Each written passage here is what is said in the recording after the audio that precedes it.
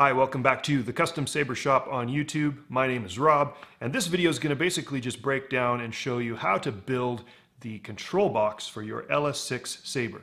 There's a couple of little tips and tricks that I'll walk you through in order to make this a really simple assembly so that it'll work perfectly for your Saber.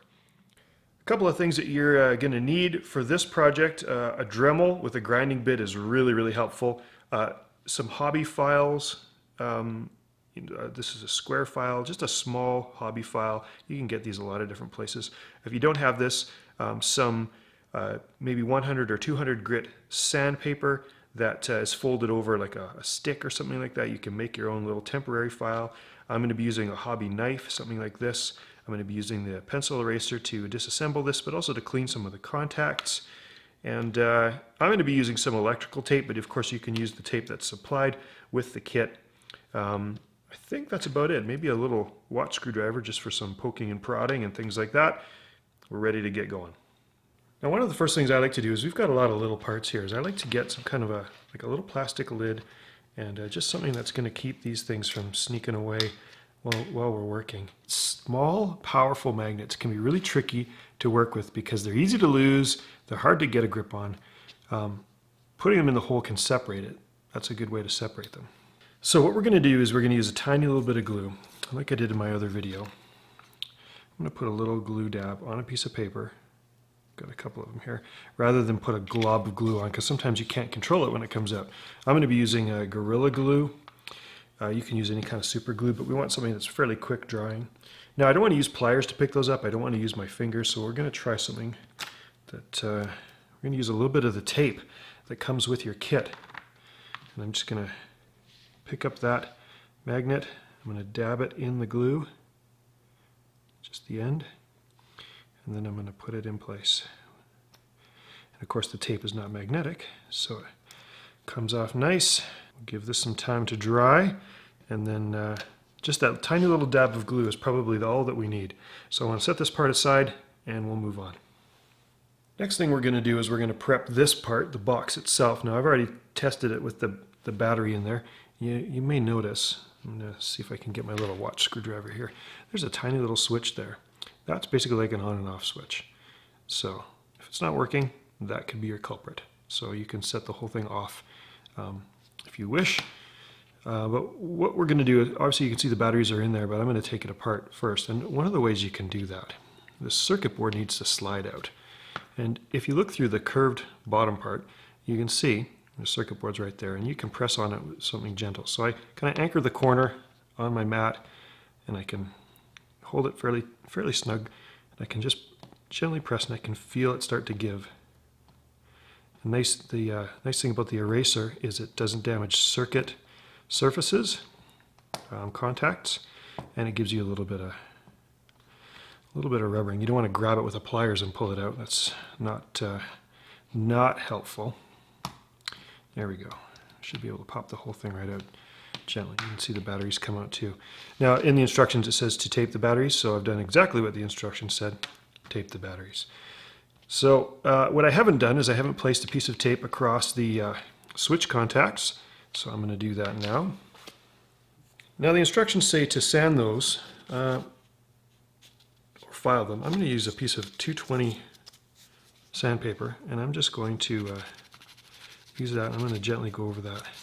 I imagine that's just because you don't want any sharp points picking out that are going to go through your tape and touch metal and create any kind of a short circuit. So one way that you can do that is obviously do that. You can use the tape that's supplied, or you could just use electrical tape, which is actually made for shorting or keeping things from shorting out. There's my piece. Lay it on about like so, and then put this down, trace out the excess tape, and I'm ready to go. Well, more or less. There we go. So the next thing to do is to put the battery in and place that in here. But what I've realized is that this little gold strip on the one side of the circuit board is what creates the contact on the positive side, and it sits in this little groove here. So I'm just going to take my watch screwdriver and I'm just going to rub any kind of residue or anything that's kind of stuck in the metal as a result of a manufacturing process. You can kind of get a better contact. I'm also going to take my pencil eraser and I'm going to just rub it down the gold side of that contact. I'm going to make sure that, I want to make sure my tape actually doesn't extend over that, and it kind of does a little bit. That could interfere with my contact, so I'm just going to peel that back and slice a little bit off. Don't want any tape residue on the gold part. And when you're ready, take your battery that's been taped together. Of course, you want to do positive side down. That's the big flat side down, so you got the little button kind of looking up. And then you just drop that in where it's supposed to go. Working on a flat surface, again, is really helpful. You want to press that in all the way, gently but firmly. And we're ready to give it a test. So we're going to switch that little switch. I'm going to press a button. Oh, I saw something there. I saw a little light up and it stopped. So I'm going to check my contact and make sure it's pressed in. Try it again.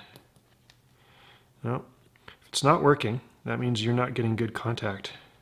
So I popped it out and I explored, and it turns out I had a tiny little bit of tape residue in the contact there.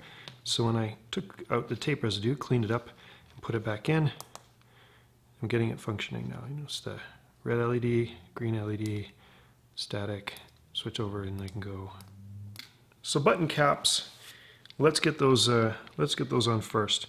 Now, if you look at the bottom of the button cap, where a hole is, I don't know if you can see, it's one side's flat and one side's oval, and it really corresponds to the shape that it's actually got to work with. So there's a right way and a wrong way to put these on. Now, even when you glue them on, they're still going to travel a little bit. So I'm just going to test fit things here. Yeah, try our buttons, they work. Good. So we're just going to get some glue.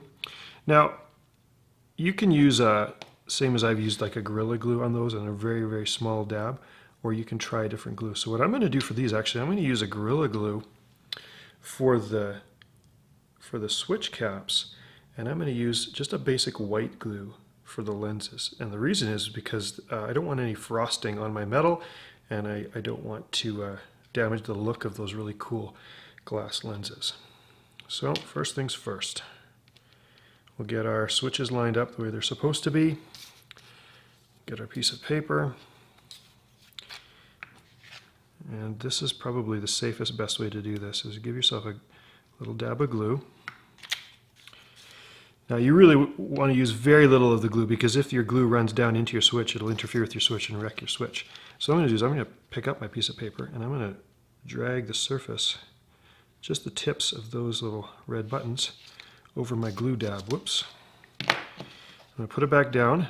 Double, triple check that I'm putting my buttons on correctly. Flip it over, put it into place, hold it down, flip it over, put it into place, make sure that they work. And what I'm going to do is I'm just going to let them sit. Kind of line them up the way I like them. Put a little bit of pressure on. I'll let those sit and come back in a little while. As I thought about it more, I decided that to do the little glass lenses in here would be best if the electronics were not in it. So I used my pencil again and I carefully popped them back out. Of course, you'll notice that my glued switch caps have stayed in place.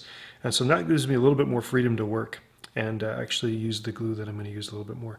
I'm using this this Weld Bond, just a universal white glue. This is just, I think this is just the same white glue as, you know, like what you'd use for carpentry or crafts or anything. But you want to make sure that you get one that dries clear. That's kind of the key. There are some of them that dry white. So what we're going to do is, I haven't practiced this, so let's see. Kind of making it up as I go along. Where's my little screwdriver? I'm going to use this little watch screwdriver, and I've dabbed some glue here on the piece of paper, and I'm going to carefully apply it inside the hole.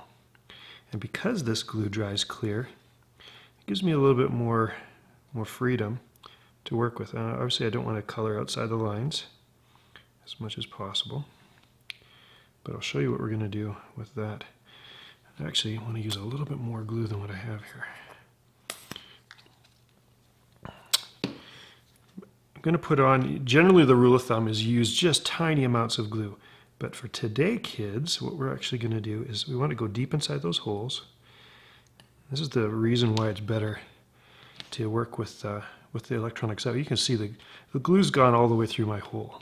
So I can use a piece of paper towel and just wipe off the excess here. Get a good wipe there. And then I'm going to use little tweezer guys. I'm going to line up my little glass lenses. And they just pop in really nicely when you have them lined up. This reminds me of that toy that we all played with when we were kids. It was like a red and yellow ball with those little yellow shapes that needed to go through. Okay, so I press those through. You'll notice that the glue has come all the way through the other end. So I'm just going to set this on the table right there. I'm going to use a Q-tip, or you can use your paper towel. I'm just going to wipe out that excess glue. Yoink. Switch it over. Pull out that excess glue so it's nice and flush. Now, and when that dries, this is my thinking, is that's going to be nice and clear. And that's going to give me a really great result for those. So I'll give that some time to dry. Ideally, you probably want to leave this overnight. But just for the sake of this project, we'll give it some time to dry and then we'll continue. While my white glue is drying, I had an idea. Remember how this gold strip here, I needed to keep it really clean because that's the contact for the battery, the positive contact that goes in the base of this doodad. Well, I noticed that there's a nice contact point right there. And so this is Cat5 cable that I've just stripped a bit of. And all I'm going to do is I'm just going to poke the end of the Cat5 through that little hole. I'm not using my helping hands today. I'm just actually going to set it up like this. And I'm going to give myself a little dab of solder. Oops, came through. So this is kind of an advanced option. This is, you got to be really gentle if you're not using clamps. There. Okay. The reason is you touch it with any pressure with your soldering iron, it pushes away. But that's a good solid joint now. So what I'm going to do is I'm basically going to cut that to about the same length as the big contact on the other side. And I'm going to snip it here and make sure it's not. Then the idea is, this is of course reversed, it's upside down. This is the way we did it before. The battery is going to go in like this. Gives me another contact there.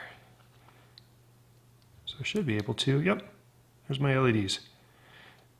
Okay, for the little advanced copper wire battery hack to work, you need to clear a bit of a path for the battery to go, basically the bottom of that plus sign. So I'm just going to fire at my Dremel.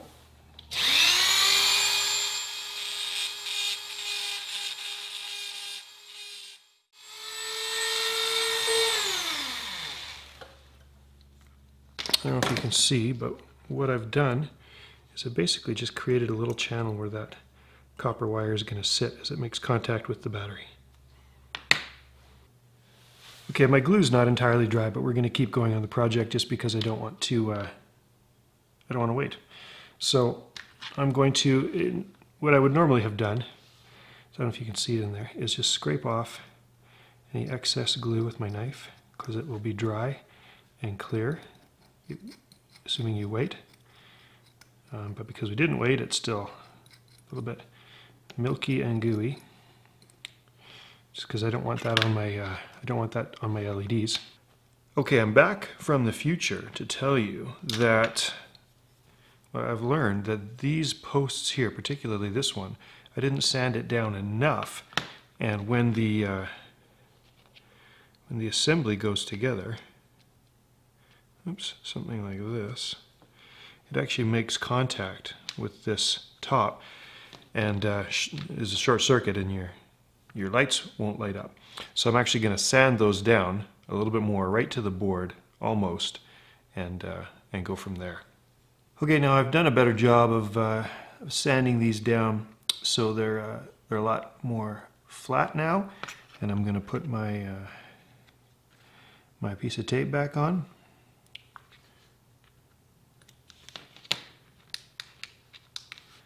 Okay, I've also learned that these posts here, there's 6 of them, the 3 top ones, those can also interfere with your circuit. So I'm going to file those down as well. I'm also adding a piece of electrical tape on top of my, my big battery contact. And it folds over there just to keep that from making contact with the top. There's a couple places where the top wants to short circuit. So I'm going to file those top guys down and show you what that looks like. Now I'd normally use my Dremel for this kind of thing, but these are really close to the LEDs, tiny LEDs, and the components here. So rather than use my Dremel, I'm just gonna carefully take some time and just file those down with a little hobby file. As you can see, I've slowly filed those guys down, and I'm gonna, because my LED, there's my red LED here and my multicolor LED here, you could actually take a piece of electrical tape and you can kind of cover over those guys and then cut off the excess tape. So then you've got a nice little barrier there between your filed down posts and the top where it might short circuit. I want to point out too, these even though these switches are glued, they spin around, and you want to make sure, see there's the rounded one there, you want to make sure that the flat is on top so that when you pop it in, it goes in properly. Okay, I've also learned that, that this little shoulder right here makes contact with my circuit board and pushes my tape out of the way. So what I'm going to do is I'm going to take a file, and I'm going to file down this. I'll probably, as soon as the camera's off, I'll probably use my Dremel to do this, but I'm using a little hobby file. Of course, you can use a little folded piece of sandpaper and take your time, and you can file down that shoulder. Okay, the final little bit of prep work you need to do is just to sand away any burrs or any inconsistencies in this part so that that doesn't interfere with your battery. So you've got that cleared away. You've got this little, whoops, magnetic, this little groove sanded here so that doesn't short. And we're ready to assemble. Okay, we're ready for final assembly, and the places I've identified that are potential shorts that I've covered with electrical tape are this back little part of the board, and of course the front part of the board there, the top of the battery holder, the back of the circuit board here, that's where we filed down. And I'll just turn this around so you can see, yeah, the front part of this board here. I put some electrical tape there. Those are just ways to help protect. And so when we're ready to assemble, what I do is just turn it on, hit the button twice so I can see.